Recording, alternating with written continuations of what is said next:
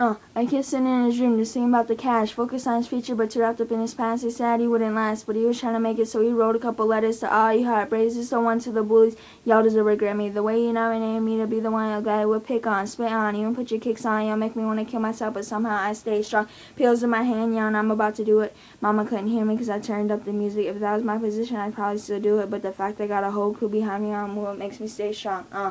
But I need some closure. When one door closes, another one opens. My dope rap, man, that's why I'm too focused, put my life on this track, man. I guess I'm too open. And so that's my teachers.